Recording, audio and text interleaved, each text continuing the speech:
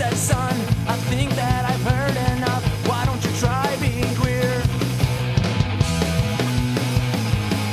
Well, better not be here. Don't wanna confront my fear. I'm not to blame. It's not my fault for being lame.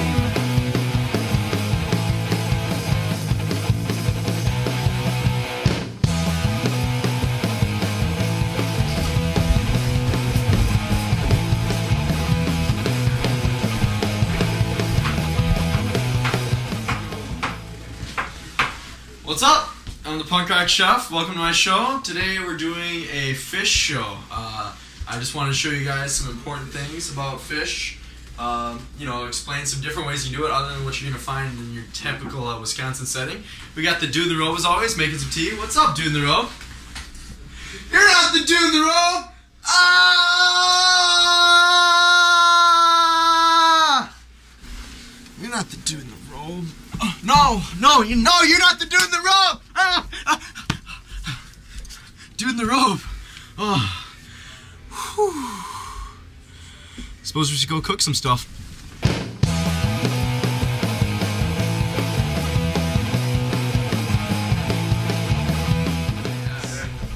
Hey, what's up?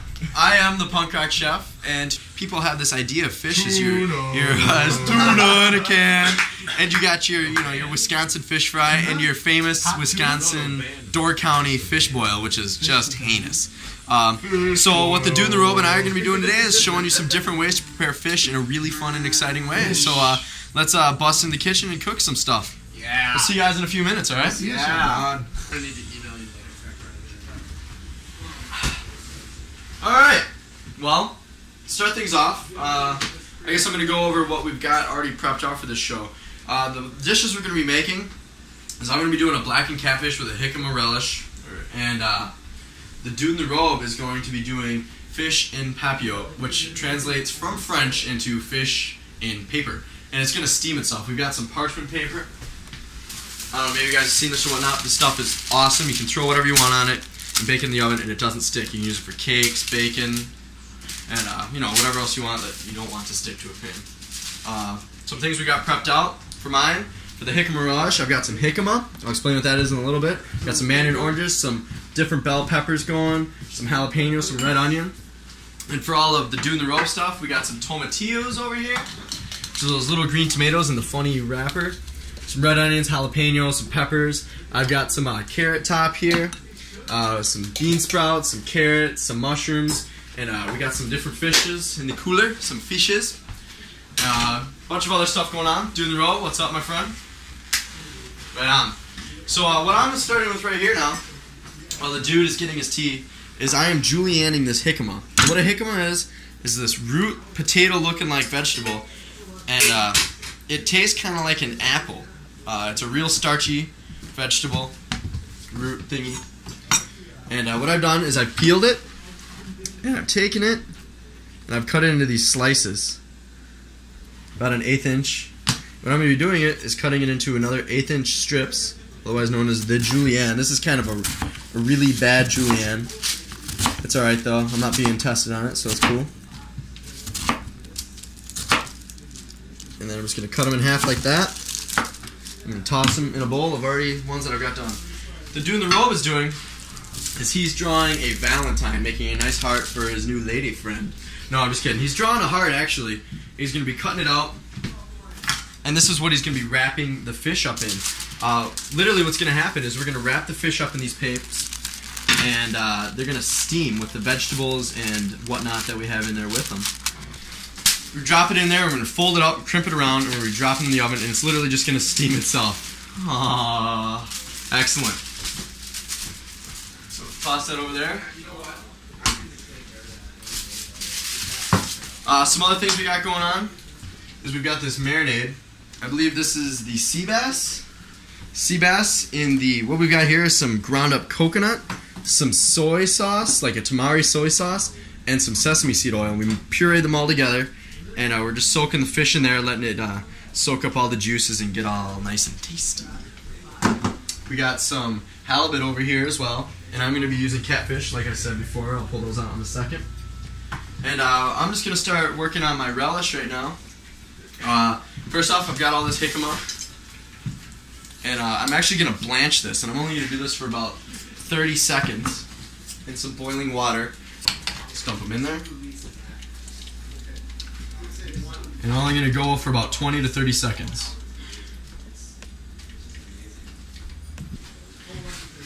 The only reason why I'm doing this is kind of softens it up and brings out some more of the flavor.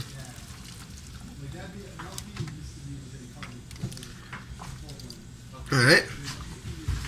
And then I'm going to shock it with some cold water. And this keeps it from cooking any longer, and it keeps its color. Hit it with that nozzle. This way I can cool it down and start working back on the relish.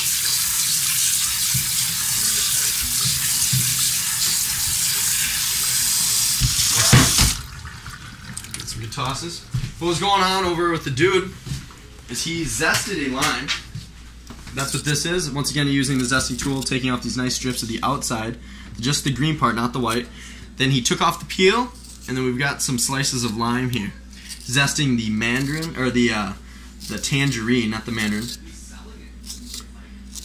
Getting some of that flavor out of there.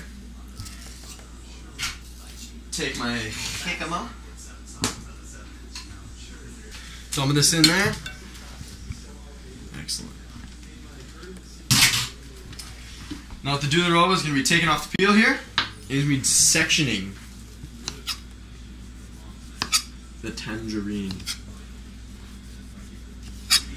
The reason why the doing the robe is taking off all this peel is because in the rind, there's a lot of bitterness. We talked about this before in the zesting. Like when you get down into this white stuff that's underneath all this guy, all the pulp, it's really bitter.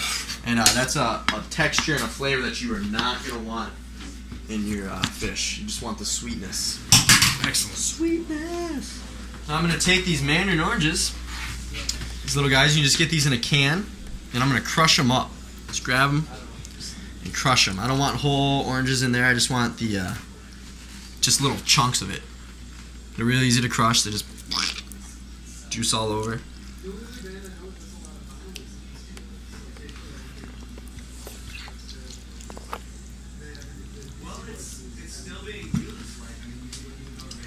Excellent. And I'm going to drop in, we've got some red peppers, some orange peppers and yellow peppers. Lots of color. Drop those guys in. Got some red onion. Got some big pieces I don't want. Nice.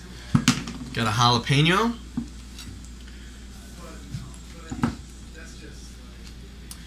And I'm going to take some lime juice.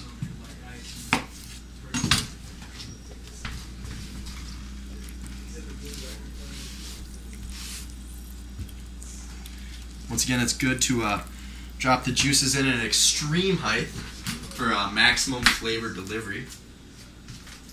Just kidding. It's actually just useful for getting a lot of the dude. Dude in the Robe has a mango right now, and he's taking off the peel once again because he don't want to eat it. And then he'll be removing the stone in the center. There's a large pit that is impossible to chew. Drop some more juice in.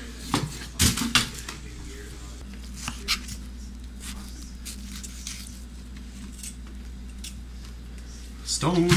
Toss it away. Cutting into thin slices, showing his mad knife skills.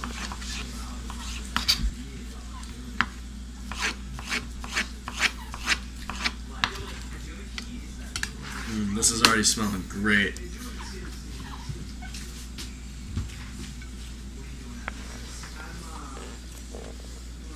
Get this nice and tossed.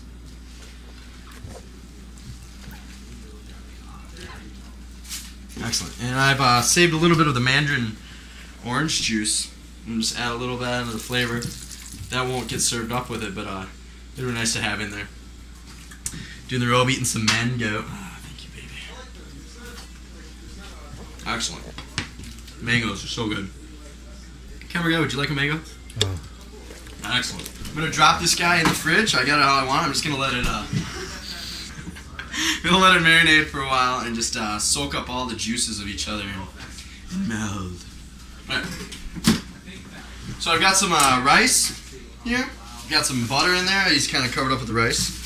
Just some brown rice. I think brown rice goes nicely with this fish, especially mine, since mine's kind of a Caribbean dish. And I'm gonna drop, kind of a rule of thumb, if you're not gonna measure like I'm not, about twice as much water as you've got rice in there.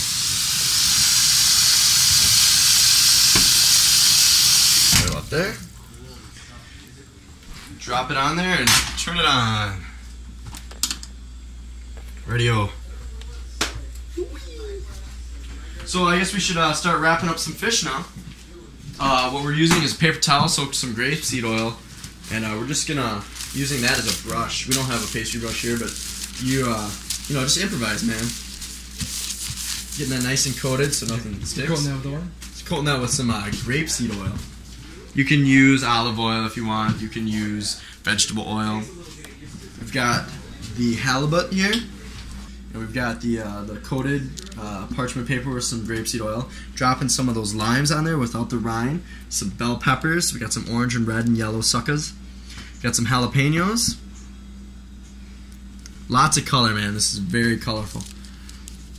And what's going to happen essentially, this is like a paper burrito. We got the mango. Oh, man, this is... it's going to be a paper burrito sort of thing, except we won't eat the paper. Folding it up, and what's going to happen is all these flavors are going to lock together, and they're just going to start rocking out with each other. We got going on here some creasing on the outside, taking the edge, stuff, make sure nothing's sticking out. So we're just kind of folding it on top of stuff. It's kind of like, almost like a little twist, like a one twist over with each thing. And just keep wrapping up, and if you see it, it's kind of looking like a funnel now. It's just going to wrap all the way around. And we're going to do a whole bunch of these. We're going to do some of those with the sea bass as well. A bunch of different flavors. And we're going to drop them in the oven. And what's going to happen is going to steam themselves. The moisture from the vegetables are going to start steaming into the fish. And the moisture from the fish is going to start steaming into the vegetables. And it's just like a mini paper pressure cooker. It's just going to steam everything. Everything's going to rock out. It's going to be sweet. Alright, there's your fish and papio. Let's make another one. We'll show you how to do this one more time. Now we got sea bass that's been marinating in the coconut and the sesame oil. Coat the paper with the oil.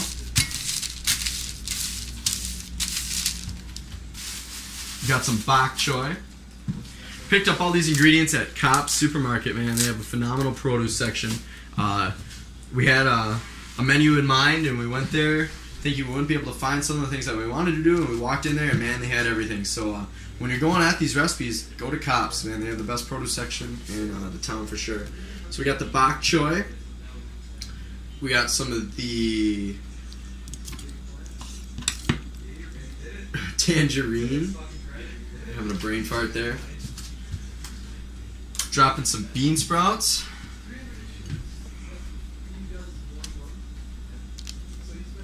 And some carrot.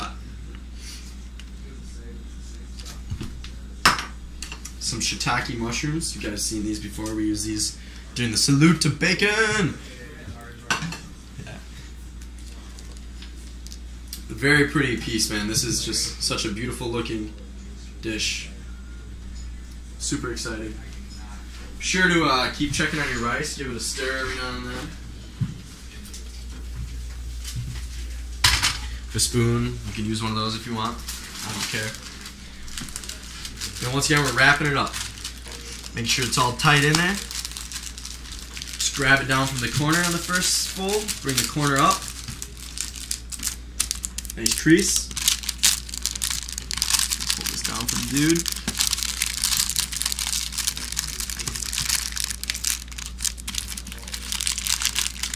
Boy, dude, I was having the funniest stream before, man. Came into the kitchen and there was this weird guy with a meat cleaver and freaking me out, dude. So I'm glad you're here, buddy. While the dude in the robe is working on his origami fish project here, I'm gonna start making the seasonings for my blackened catfish. Gotta grab a pan here, something kind of, small, deep, whatnot. And I'm gonna be dumping some spices in here. We've got some whole allspice here. That's a key ingredient in Jamaican and Caribbean foods. It's really bright, kind of like cloves, but a little more, I think a little more colorful. That's a key thing. And we're throwing in some whole cloves, actually a whole clove. This is really, really strong, and I don't want it to overpower stuff. That'd be bad. Dropping these into the mortar and pestle. You're taking some pepper. Lots of pepper.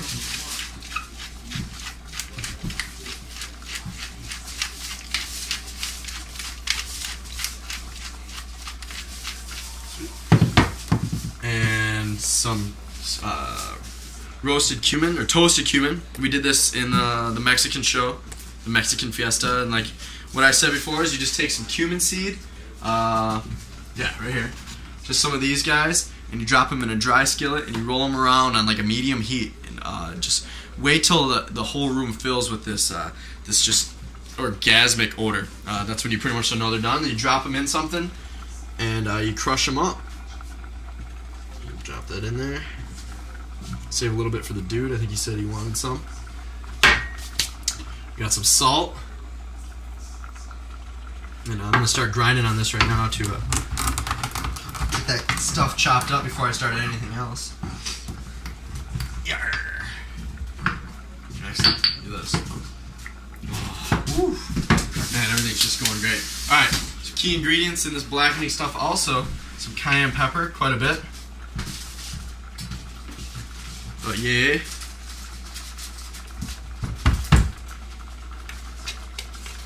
A little bit of thyme leaf. This is dried herbs again.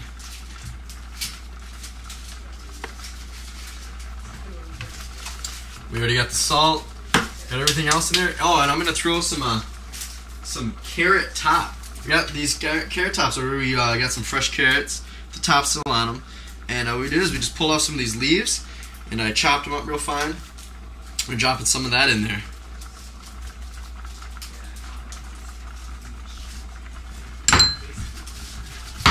Let's just start rocking those together again. Give them a stir, get everything nice and mixed together. Excellent. Oh yeah, that smells really great. I think I'm gonna add a little bit more salt to it, a little more pepper. Alright, throw that over there. We got, yeah, I think that's pretty much all I want to give her right now. Mix that up again. And I'm gonna dump this into this pan. You know, this will coat 4 or 5 pieces probably. It doesn't have to be like super thick like you're making a batter for deep frying fish or whatnot. Rightio, well we've got all the fish wrapped up now. Thank God. A little timely process, but it's all alright. We've got them all wrapped up, ready to rock. And the deal with these is they've got to go in the oven for 12 minutes. And then no longer, no less. And as soon as they're out, we got to serve those suckers. So we're going to let those sit there for a little bit, and we're going to let some of those flavors mac with each other. And I'm going to start blackening this catfish. So I've cut up a few pieces here. This is catfish fillets. I got these at Kopp's, and there's no skin on these. You can ask for the skin to be removed. I think most of the time they come with the skin removed, actually. But if you're catching your own catfish down in Mississippi or whatnot, and you're going to want to remove the skin, just drive a nail through that sucker's head, make a little slit, and just peel that sucker right off. It's alright. You know, it's all punk. Whether you're down home or up here. So I'm going to take the fish, drop it on top, drop it like that, a little shake, drop its pieces. Like I said, we got the allspice, the clove, some cinnamon in there I threw in, lots of salt, lots of pepper, a little bit of thyme leaf, cayenne pepper up the butt. Since it's a dry skillet, you don't want everything to stick to it, I'm going to actually drop a little bit of grapeseed oil, just a little bit to give it a coating. Pour a little oil in there, and just drop those suckers in there. You can hear them sizzle.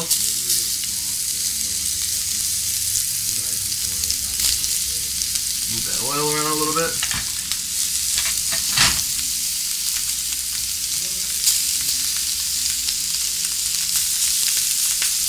Radio. And what you're gonna be looking for this is not your typical golden brown kind of color. It's gonna be black, hence the term blackened.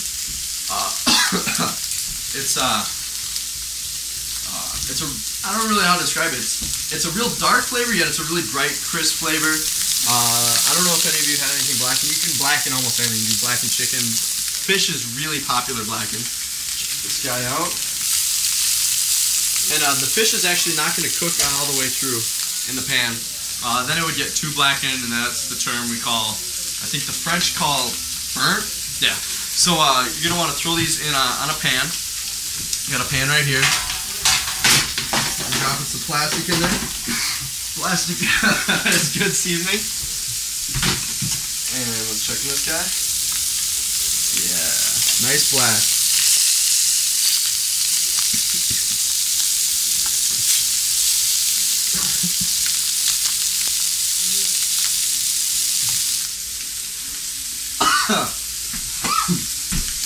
I do it to myself every show, man. We always got something going in this freaking small kitchen. I'm just gonna be dying in. Anyway, gotta keep on cooking. Punk rock, I can handle this crap. Blackening. Yeah, that's what you want to get right there. This is looking peachy.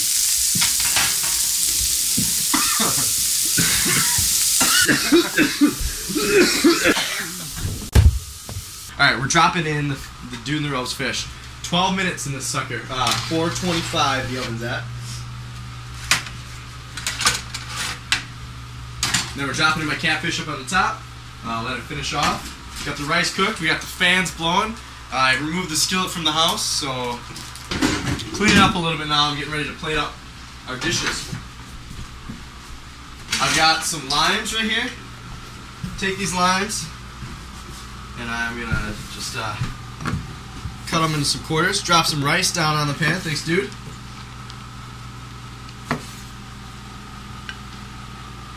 Just gonna drop those in this little side compartment here. These are for people to squirt on top of their fish. We got 4 minutes, almost 4:20 on the clock there, almost. And I'm gonna grab this relish out.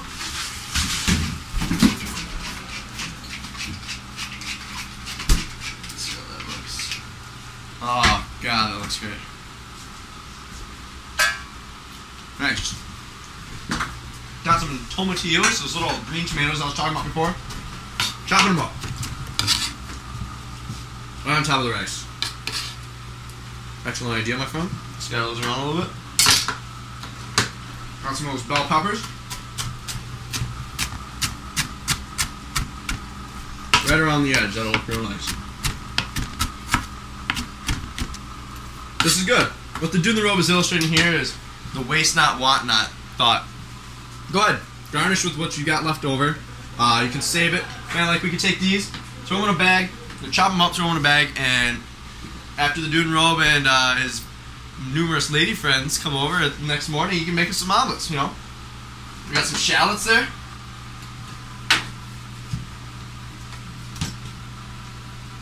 And some mango, which actually go really nice with the relish that I'm going to put on top of the catfish.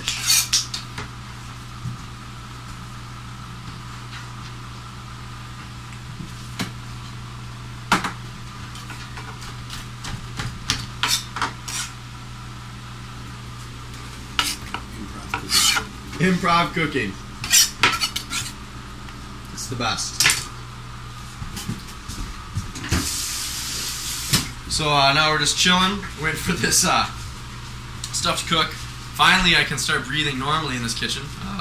Once again, I'm just a little warning here with this extreme punk rock cooking. Some of you may not want to try this at home. Oh, I think this catfish is done. And I'm going to go ahead and just break a few of these pieces up.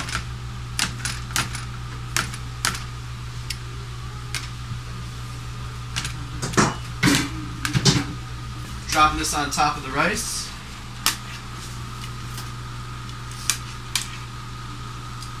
Just drop it all on there. No need to be super neat with it. People are just gonna devour it anyway. With some of the relish.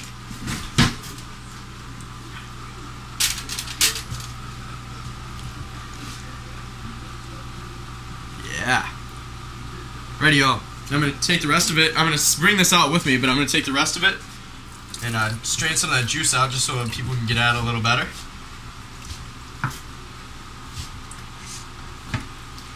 I don't know, you can maybe save that juice and make some wop out of it, some really hardcore wop, but whatever, probably shouldn't. Garnish it with some of the carrot top that we had. And that's mine right there. Now we've got 7, 6, 5, 4, 3, 2, 1. Fish is ready. Alright, if you notice, they're all puffed up right here. And the reason why that is because we have an excellent seal going around. And by sealing them, the steam collects in the inside of the bag and it just starts mosh pitting in there, literally. It's just rocking everything out and cooking it really thoroughly. Going up? Oh, yeah, they're ready to rock. Woo! We're just going to throw these on the plate like this, and we're going to let people dig at them. Move these up so we can fit them all on there. See, they're all puffy like that. That's all you want, the nice balloon to keep the steam in. Excellent. I got mine. He's got his. We're ready to rock. With a leanness of meaning, bordering on distillation. We got your fish. We got your fish right here. Wow, man. This is just extravagant. Despite with the PA announcements. Okay, so we got the blackened catfish with the jicama relish. We got some extra relish for you guys. On top some brown rice garnished with a bunch of leftover crap. Yeah. And we got the fish and papio, which is that paper steam burrito-like fish kind of thing. Man, if you can get a shot in here, camera guy. Look at the colors of that. Oh, yeah. Just pure punk rock flavor in there. It's the best. What are you guys watching? A testimonial. I'm Mark. What show is this, though? Punk Rock Chef. Oh, it's the Punk Rock Chef. What do you know? Hey. Excellent. I'm going to get in here and eat some of this food because after gassing myself out, I'm pretty hungry. So be sure to tune in next week when we're going to do like an Indian food kind of show. For now, this is the Punk Rock Chef saying, let's cook something. All right, guys. You want a second time on Albert?